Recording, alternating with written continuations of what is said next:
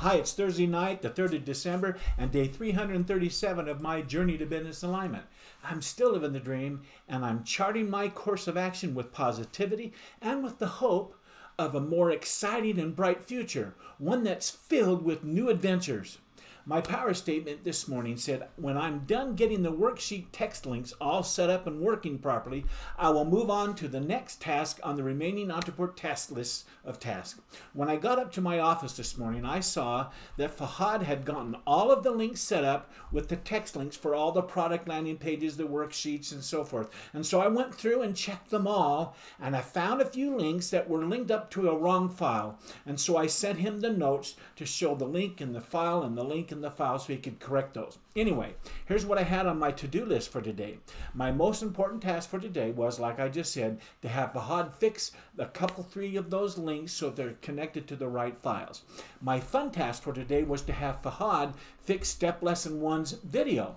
It doesn't open properly. When you land on that page and you click on their larger picture, it pops up a video, but it's blank. It's not showing that. And so something wasn't quite right, so I sent him a note to get that fixed. And my exciting task for today was to jump on a chat with Ontraport Helper to learn how to add the right little string of code that puts a person's first name on an email when it says hi and then in brackets their first name, or in the body of the email somewhere. And I want that to do it, and I learned how to do that. Next, let's get going through the end of the day success routine questions. Get honest with yourself, Marty. What didn't go well today, or what could you have done better today? Did you wake up early and start strong? Yes. Did you start your morning with power? When the day does that? Absolutely did. Were you productive throughout your day? Well, let me show you. Here's the list that I got done in my to-dos. All of them done. And then I also had this additional page that got added all of those done for the day. Bam, got those done. And here I've been talking about this here. It says the next Ontraport task to-dos. Let me just read a few of those. Get the account page working. I'm going to have Ontraport help me with that. All the other things are done now. The membership's working. So on the last of the page, it's a link that opens up a page that is their account information. I got to get that set up. And then go into all order forms and change back to the actual price. And I had them all set to $1 so I could do all the testing. But now I've done that. I'm going to go through it one more time, but then I'll send them all back to the right pricing. And then prepare 12 calendar Zoom call schedules for Fahad to change out the old month with the new month. We all know that when on my call schedule page, it lists the days of all the different calls that are done, 2 a week, so forth, on the date and times and so forth.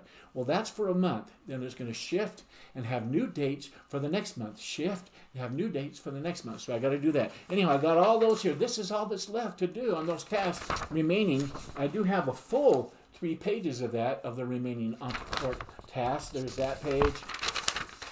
There's this page. And then there is this last little couple 3 things. So it's only a little more than 2 pages. You see the little line here. That's so I can check it off, check it off, check it off. And I love checking it off and scribbling and wadding it up. So those are yet to be done, but that's all that's there. So exciting. So I did move my pieces through the portal of my mind into the world of the physical, and I showed up as the person I wanted to, and I was there for Kathleen, and she was present for me. Next are my end of the day success routine accountability questions. Were you honest with yourself about today's task, Marty? In other words, did you keep your promises that you made to yourself this morning? Okay. I promised myself this morning that I would check with Fahad and see if all the text links went to the right files, and then I would jump on a chat with Ontraport Helper, and so they could help me learn how to do that little code thing. That's what I set out to do, and I got the Fahad thing done, and I got the other one done. So fun. It was called a merge, and it drops on it. You highlight where you want it, and it drops down, and you select first names, last name, whatever, and I click first name. It plops the code right there. Wow, so wonderful, this tool.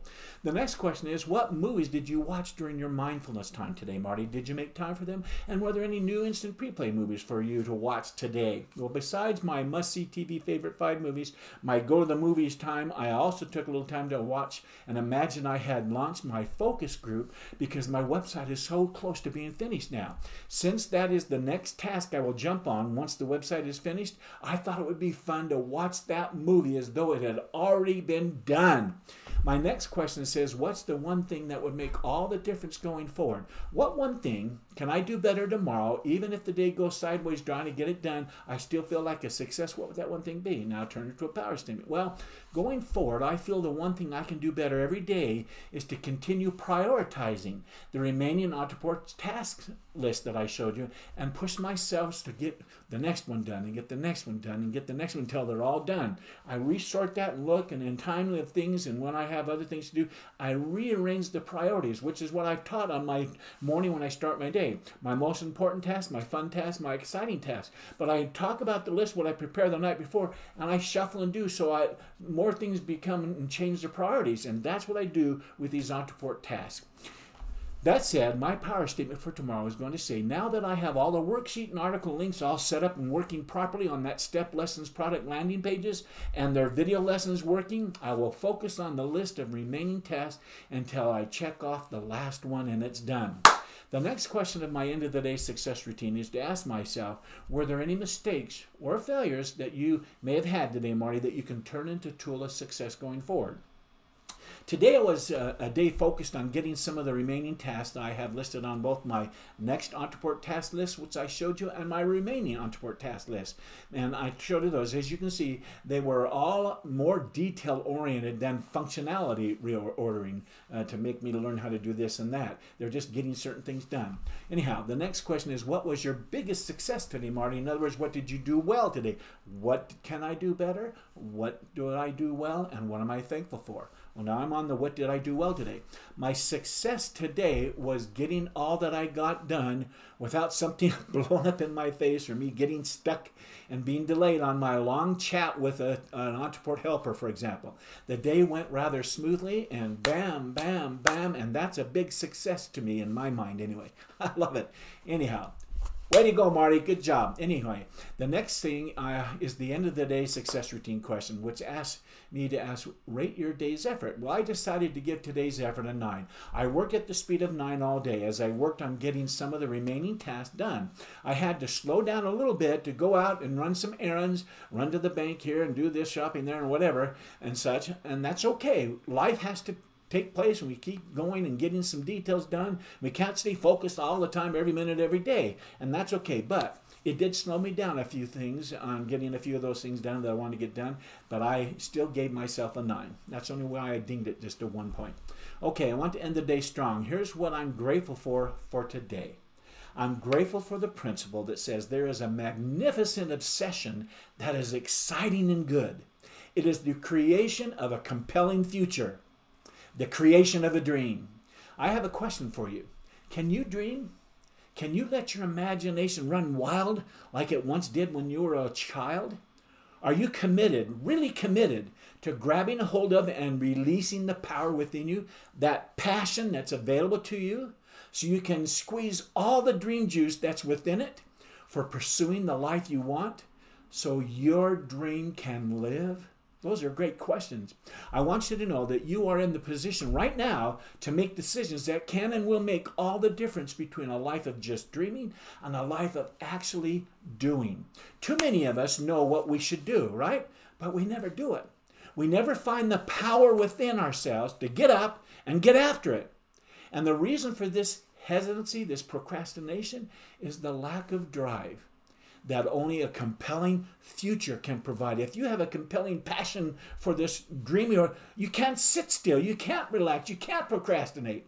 So hopefully, I can help you let go of your fear and begin to dream at your highest level, to brainstorm out the wildest possibilities so you can discover something that will really push your life to the next level.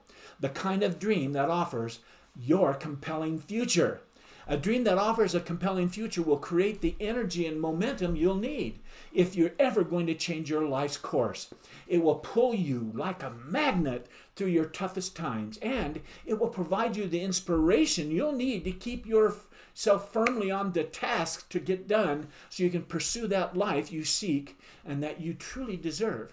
There's nothing like experiencing your true passion. Let me repeat that. There's nothing like experiencing your true passion. There's nothing that even comes close to it. So let's get after it, shall we?